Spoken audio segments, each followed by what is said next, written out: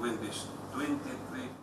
The Philippine Embassy in Port Moresby today announced their support for earthquake-affected areas, with Ambassador Bienvenido V. Dejano presenting 56 metric tons of rice from the Philippines to the Emergency Disaster Restoration Team. This could mean something to them, especially those that have been suffering with food shortage. It is always our desire and passion to be able to be of help. Especially Papua New Guinea is our closest ally here in the Pacific.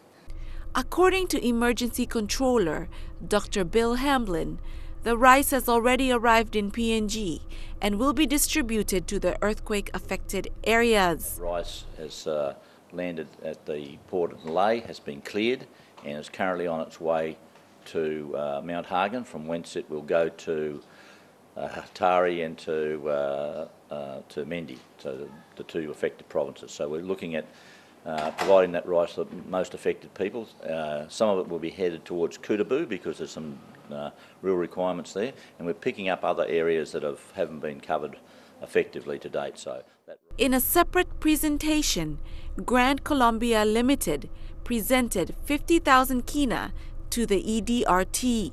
The donation acknowledges that the earthquake victims still need assistance even 4 months after the disaster. We understand that while the disaster happened a long time ago in some people's eyes, there's a lot of people that still live there at the moment that need fixing of crops, housing, general wellbeing improvement. So the Grand Columbia Group of companies, who's been a partner in Papua New Guinea for over 25 years now, believe it's an appropriate time to assist the government.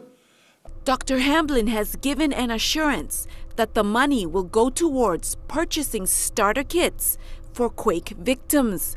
For the handover of a donation towards the earthquake appeal, once again we're seeing private enterprise in PNG come together with government to assist the people in the earthquake affected areas.